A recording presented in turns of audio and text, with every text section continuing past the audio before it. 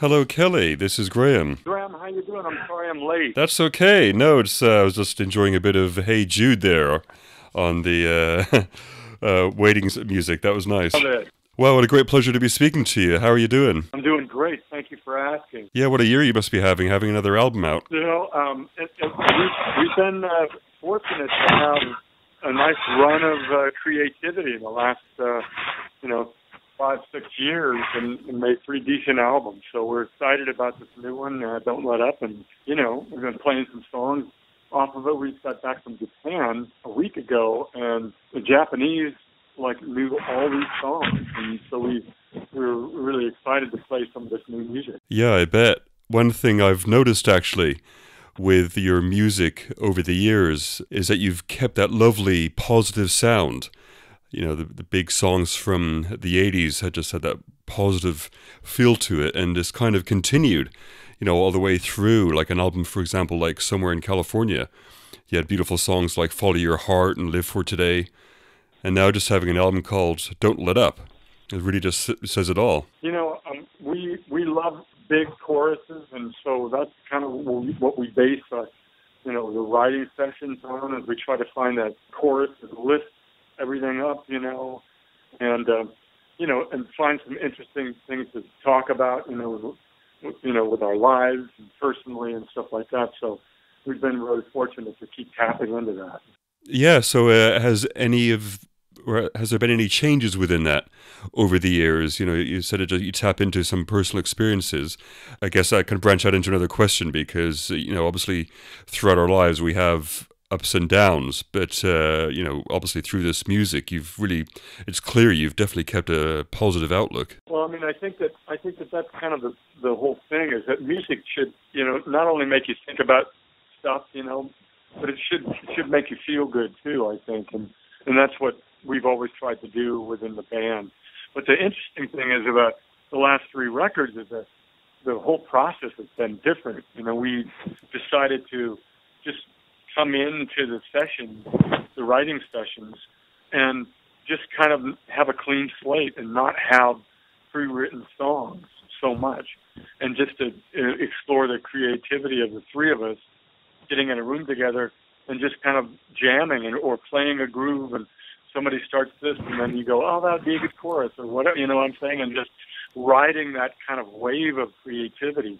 We've never really done that. And the last 3 records, that's the process we've been doing, and it's been so kind of fresh for us and a new perspective, and it comes out being very positive. That's a great idea. So that's a good way of keeping it fresh after, doing it for so many years. And did you find that there's just changes in how you've done it before in different albums? Yeah.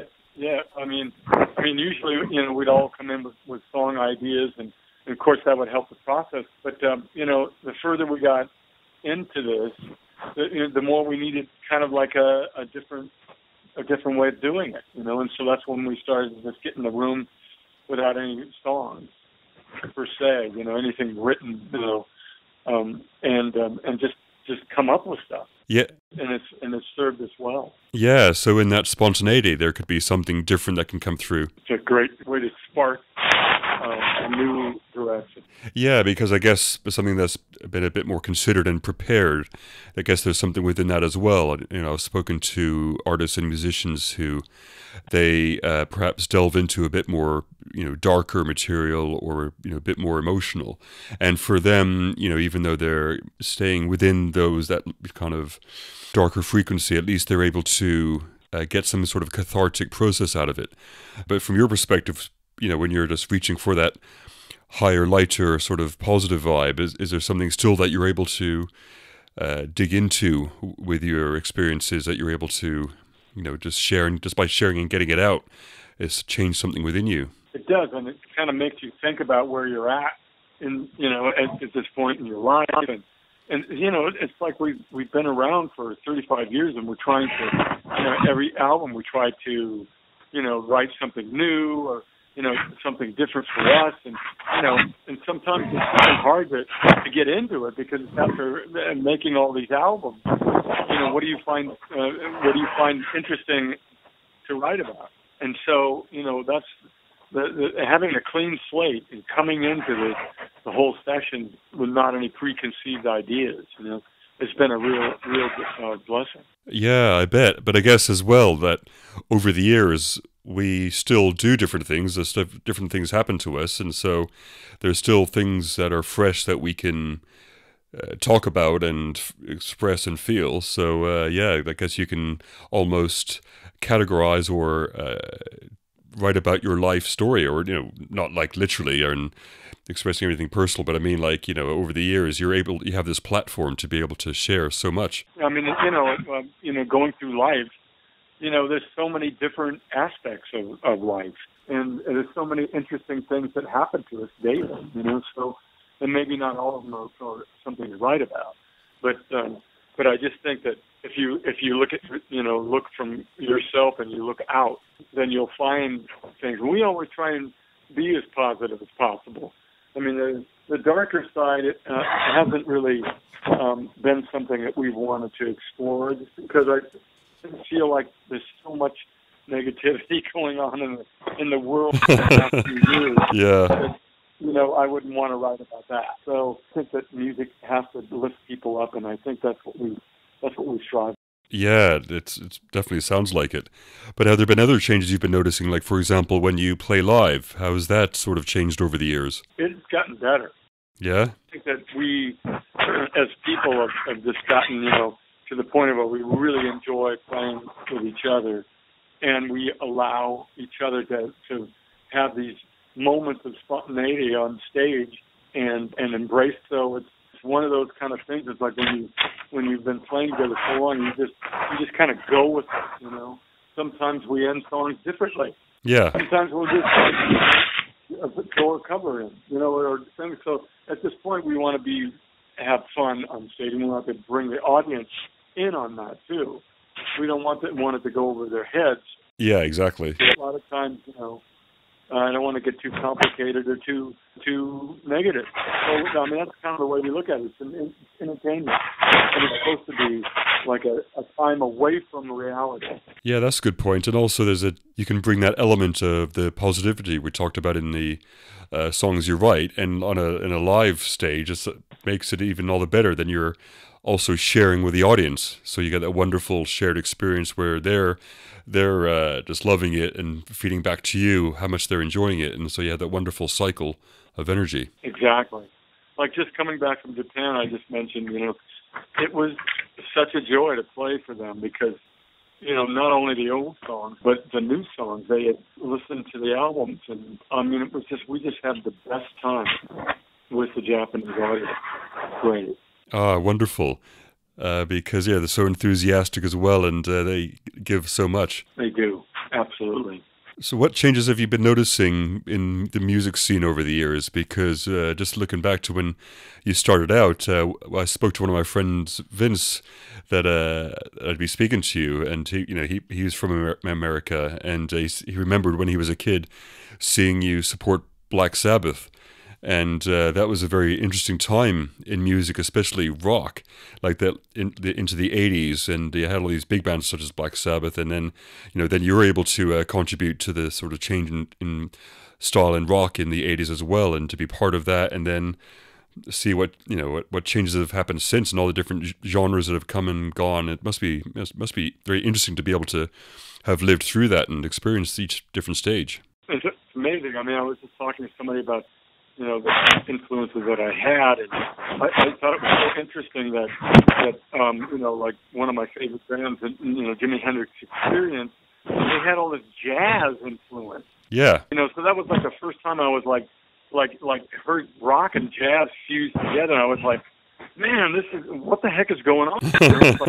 So, and that made me want to go and check out what their influences were, So and then finding all the R&B stuff that Hendrix was in, and then Mitch Mitchell, him being a jazz drummer, I mean, so it was really cool to see the evolution of music from that, from the '60s, hard rock, and the music now that's pop. It's so creative. Maybe a lot of it's computer generated or whatever, but still, it's like the lyrics and the style of songs and the way they created it is so incredible. It's so amazing how they structure songs. It's still the same. It's still great melodies and great lyrics. So it's really nice to see it change. Yeah, it's just finding different ways of doing it. And I was going to ask you, actually, have you always been a drummer, or did you, when you first started when you were younger, did you play different instruments? Well, I've always played a little bit of guitar. That's how I write. So I play acoustic guitar. But yeah, I've always been a drummer out of need. It was like, in the neighborhood where I grew up, everybody was trying to play guitar. And so when I came up as a vocalist and a drummer, so I wanted to be a singer.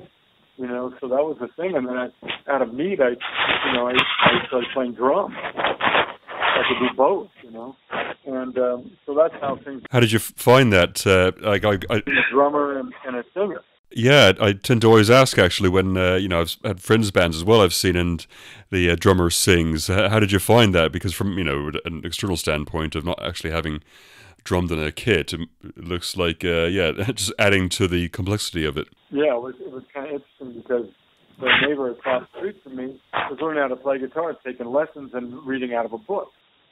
Beatles songs and stuff like that. So it was like, well, I knew the songs, I could sing them, but we didn't have a band yet, and we didn't really have anything going on. But his cousin had a drum set stuck in one of his closets that he never played, so we took it back to the house, and then I just started to figure out how to do it, and just on my own, watching Ringo and watching, different drummers around the neighborhood play, and I just figured it out.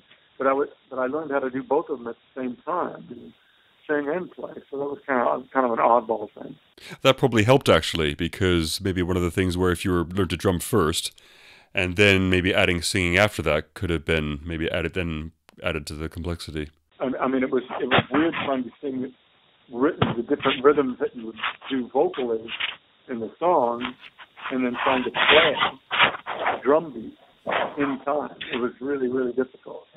Yeah, I know what you mean, but also I know what you mean about the necessity as well. I've seen that in London to a degree where, again, with like friends' bands or on the circuit a little bit, there can sometimes be a shortage of a drummer or, say, a bassist, for example. They tend to be the instruments where there aren't as many as such. It is always, the guitarists that are more prevalent. Right, exactly. I mean, there's not too many of us around. I love the challenge of trying to do both of us. It can be really difficult sometimes, but I love it, and this band gives me all the freedom I need to make mistakes, and I don't get beat up about it. Yeah, that's great. Because I mean, I don't normally ask musicians who their influences are, but in your case, I guess it must be also so many that you have influenced over the years, and also one of the great things about rock and metal is, despite what we're saying, that there have been some amazing drummers over the years in rock and metal. So to be part of that as well. I mean, have there been any influences on you, or over the years seen some drummers that have blown you away? Well, I mean, there was three of them that influenced me back in the day. And of course, the first one, when I was listening to a live broadcast on the radio, was Ringo singing, Boys, back in 1964 from the Hollywood Bowl. And then and then a few years after that, it was, Don Henley. And there was this band called Rare Earth that the drummer was the lead singer in the band. And he was a really soulful drummer too. So I kind of learned like, oh man, this is a little bit more R&B blues, So then I started to search into that and see what I could find, and I latched on to the blues for a while, and definitely like Motown. So those have been the three drummers that I've latched onto when I was a kid. Yeah, and also that's great that they come from like the different genres as well, and you lived through that time of the, Motown and those jazz influences as well. That's a great impact, and there's been some great musicians on that side, of course, as well over the years. Definitely, good stuff back then. And one of the obviously the single from the new album, "Running Out of Time." Again, you've taken that as an expression which can make people kind of worry a little bit of, oh yeah, we're running out of time, literally. Or also, I noticed in your music as well, again, being maybe a little bit back to the positivity of, not worrying about regrets. I mean, like Sentimental Street, for example, is obviously based on that, and that's been one of my bugbears over the years. But to kind of not, to be in the moment, and again, that's part of my work as well, is to help people come into their bodies and stay present. I mean, it's just interesting, the whole creative process and how it works. Sometimes you go backwards, Sometimes it's not about the lyrics yet until you find the right phrase and the right melody, and then you're struck by, a lyric or a situation that you want to write about. So, creativity it can be a really great process, or it can be a hard one. But those battles are worth it. They're worth everything. I think with creativity being the whole idea of how you live your life. I mean, no matter who you are, whether you're a musician or whether you're a mechanic, there's still something creative involved. All that you have to make up something, you have to figure something out. And I think that's the human beings are the most amazing creatures, because we have that ability to be creative, and be able to capitalize on it, Yeah, and to sometimes keep the creativity flowing, especially over a sequence of years, you must also have to keep pushing yourself out of your comfort zone as well, which is always a great source of change as we grow as well. That's correct. That's right. I mean, because if you don't change, then and you don't grow, then how is it going to be? Yeah. How is your life going to end up? And so I just feel like that we all need to kind of push ourselves to be outside of our comfort zone, as you said. Yeah, and so it definitely sounds like you're not running out of time. So you definitely feel like you're going to, keep at it, keep flowing, and just riding this wave of how it's turning out and unfolding for you. Just like a shark, you got to keep moving. Yeah, so you're going to keep touring and then sit down, and do you think even another album could be underway in due course? Sure, yeah. I mean, definitely Night Ranger will probably, work on another album in a couple of years, probably start working on it in years. I've been working on some songs, and, I've had a couple of solo records, so I may do one, I'm just trying to be creative, so I never know if doing a solo album is kind of like, doesn't really appeal to me, but I just want to keep being creative. So, like I said, I've done a couple of them, but I've just been trying to stay in that realm of to keep trying to create new songs and new stuff. So that's what I've been doing in my studio lately.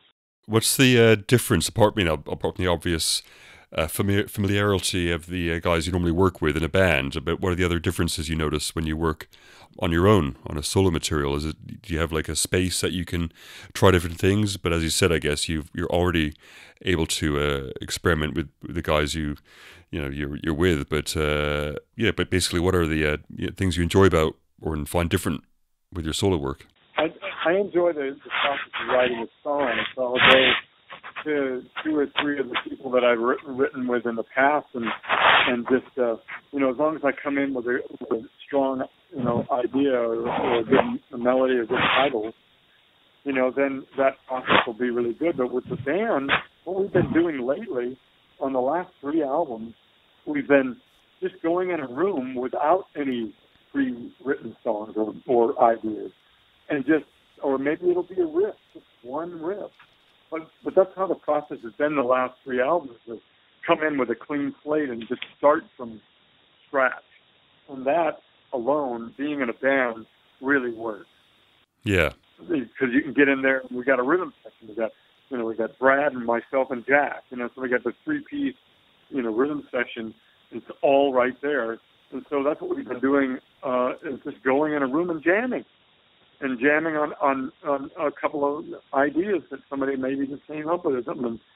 So that works there. When you're doing a solo thing, you have to make all the decisions. Uh-huh. You know, it's nice to have a band when everybody goes, "Oh, I like this, I like that." But when you're by yourself and it's just you and the songwriter, you know, that can be a little bit a little weird. Yeah, but you can then also, it reminds me of singer-songwriters who, I guess because they're on their own, everything is kind of pared to the bone a little bit, and it can be really personal, you know, the music that comes out. That's what I love. That's probably the most special thing about doing a solo record is that you can do things, you know, and continue to do 10 songs that are about what you want to do and what you want to talk about. And so in that way, probably the best part about doing a solo album. Yeah, but then I guess over the years as well, there's been different changes in your lives, and so you have to have the space, like you said, like you might record an album with a band in a year or two, so within that time you're playing live, you're touring, but then also you have to, of course, as we get older, incorporate the family life into you know, our lives, basically. So then you have all these elements as we grow older and have more responsibility. Has that been something you've been enjoying over the years as well? It gets a little more complicated, you know, with the family and stuff like that.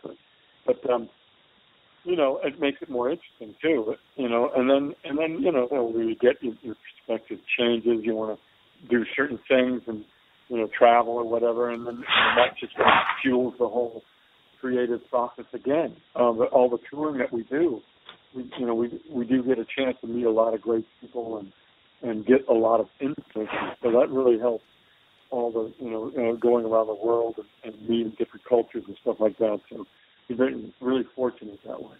Yeah, have there been any like memorable moments? I guess there's been so many times you've been around the world, but have there been any kind of moments and places that you've played and landed for the first time, for example, that really stood out? Well, you know, we just came from Japan, and we always look forward to going over there. That culture is one of the most delicate, I think, and really like smart, intelligent, you know, technologically advanced society. Just, I mean, I just think I'm so fascinated by them, you know, how they do. Even just when you're buying a gift at a store, how they wrap things. I mean, it's just, you know, it's just really amazing. And then going to Europe and going to Germany or Switzerland, you know, or the UK, definitely, and the different cultures. It always blows my mind how things are so different within a small amount of space.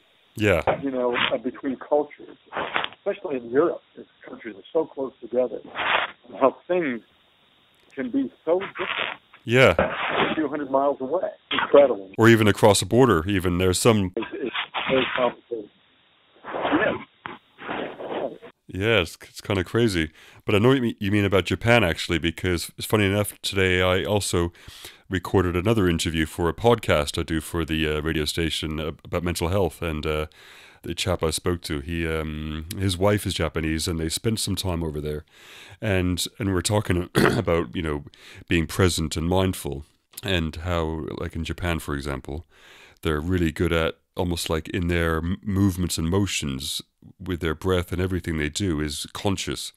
They're aware of each movement, so it's almost like a flow and a dance with everything they're doing. You know, and the communication process with them is so passionate. That's what I love about them, is that they are so emotional and passionate about everything they do. It's just astounding to me. It's great to enjoy and appreciate. And you reminded me as well, like when you talked about being in Europe and all the places you've been to, obviously the highlights of that is the people that you meet and talk to. And I get a bit worried sometimes about with the technology and the phones, for example, everyone's kind of on their phones and writing by text, and they're missing that element of communication without, you know, hearing someone's voice perhaps, or being there with them live and seeing the expressions they do. And like when you're in Italy, for example, you know, they speak with their bodies as well. And so you're missing all these elements now. And so it's great that you've been able to travel and see these different cultures and really, experience all these differences. And I just wish that more people were able to do the same. You know what worries me about the technology that's in our hand right now is the fact that people go to concerts now and they're using their phones to record moments when they should actually be experiencing through their eyes, into their brain, and into their soul. Yeah. I kind of worry about that because when you look at the video later, you're not getting the same feeling, or at least I don't. Yeah, it's not good at all, is it? I'm watching it live and realizing that I may not see this moment again. But if you record it on a phone, it doesn't feel the same. That's right. You don't get that same feeling when you watch it on your phone as when you're watching it with your eyes. I don't know what that is. It's human nature. Yeah. Can't get around it. Yeah, it's some change that's happened for sure. I mean, I remember the days of when, there may have been a ballad or songs, everyone was holding up their lighter, but now you see a sea of the screens, which is kind of crazy. Well, and how about the first time you listen to music actually hold the album in front of you, listen to the record, and you would experience it emotionally through, like everything that was coming out of the speakers, and you're staring at the album cover and you're just absorbed in it. There's this thing that happens, the connection, and it still happens. Absolutely, still happens sonically when you're listening. It's going in that way. But when you experience live music, I think it's really better to just turn your phone off and just watch it, and listen and absorb. Yeah, and still engage with live music and go and see it and support local bands and keep that side of it going as well. Yes, absolutely. Very important. All the new bands coming through, it's heartbreaking sometimes. I'll go see gigs in venues in London. There might be small places, the back of a pub or somewhere, and it's not that many people there really. And there's no reason why it shouldn't be more. There shouldn't be more people like at the venue and hanging out and also I've been to gigs where there's actually music playing like downstairs, and it's free. You can just walk downstairs and see it, but people are upstairs and hanging out or whatever, and kind of missing these opportunities. I know. I mean, that's the good thing about technology is that there's so much now. There's so much content that it's almost hard to keep up with. I mean, there might be a band. I mean, that was the thing in the music industry when I first was introduced to the music industry, working at record companies and stuff. And I would ask them, like, how many bands have you done this year? And and who are they? And I was so curious. And they were like saying that 70% of the bands didn't break out. And I thought that's just a shame that all these bands didn't break out. But now with the technology, these bands have a better chance of being seen and heard. So in that way, that the technology is serving us well. I think it's harder and harder to keep up with all the new music that comes out almost daily. That's true. I mean, for a little while, it was a bit worrying that bands were finding it difficult to get attention either through a record company. But now, I guess, through, again, creativity, they've been able to find different ways and platforms of getting their music out there. But as you say, there's so much now that it's almost like a noise, and to break through and come to people's attention is much more difficult. Yeah, so then, then they have to resort to doing something crazy. But you know what I'm saying? It's like more and more I see bands, trying to come up with a gimmick. Not so much lately, but I think that pop music of today is really cool because there's certain artists like I don't know, Lady Gaga, or just to throw a name out there that's kind of blown my mind lately. Is that kind of technology and that kind of music is really, it's super creative. It's been really well thought out, and so I hear musicians, older musicians, complaining about the new music, but I think there's some really good stuff out there that, like we were talking about, there's so much content. It's hard to find the good stuff, you know. But there's one good thing that can come with all of the history of music that's behind us. Because when I speak to young bands now, it's always nice to hear how each member of the band has different influences all through. It could be from pop or different types of rock or metal, or that, you know, somebody might be into jazz, and then what they create together could be something new that wasn't there before. Just saw a band last night. I was watching it. It was like somebody on Facebook posted this band, and they were doing a Hall & Oates song, Rich Girl, and they had the instrumentation with a stand-up bass, a drummer with a snare drum, a lead vocalist, and a trumpet player. And it was like, I was blown away how the music sounded. It was incredible. And I was like, God, but the small amount of instrumentation, the song still was great. You know, the song was still being represented right. And it was still, you know, a trumpet, a stand-up bass, and a drummer, and a lead vocalist. And then they were singing backgrounds and oohs and ahs, so there was your keyboard or guitar, you know, space. I mean, it was pretty great. I didn't catch who the name of it was, but they were great. I'm gonna go check them out. I know what you mean. There's these different. Yeah, and you get these little blends as well, and using some elements of electronic music into, like, you know, swing, and then all these different things that can come through. And yeah, there's some really nice blends that can be made. Yeah. Well, great, Graham. It was nice to talk to you. Yeah, you too. Wow, what a wonderful conversation. Having somebody that has a stream of consciousness like me. Yeah, I was really grateful to be able to speak to you, and yeah, especially after enjoying your music when I was young, and those wonderful, big, powerful, positive songs and anthems, and to be able to speak to you now is just wonderful. So thank you, Kelly. I really appreciate it. Well, thank you, sir. It was a nice opportunity to kind of, expand my mind a little bit and have some interesting point of view about music. You know? Yeah, that's what I love about having, again, real conversations and talking to people, and the chance to speak to artists such as yourself. So then just sharing and getting ideas out there. I really enjoy it. Me too. Absolutely. Yeah, so keep at it, and just enjoying the new material and keep creating and spreading those positive vibes. We definitely need it at this time. Yeah, I think you're right. I think that's one thing that we all need is to have a little bit of light in our lives, to kind of get us through, because things are getting weird out there. Yeah. Get us down before you do it. Yeah, we still have to have optimism and faith in humanity. When we meet people and smile and say hello and have those conversations, they're usually pretty good. So the more that ripples out and beautiful music is spread as well, then I think the more that we'll keep going and get through it. I agree, sir. And I look forward to meeting you. I don't know if I'm going to see you when we play in the UK, but hopefully we'll meet somewhere down the road. Yeah, I look forward to that. We certainly will. Thanks, Kelly.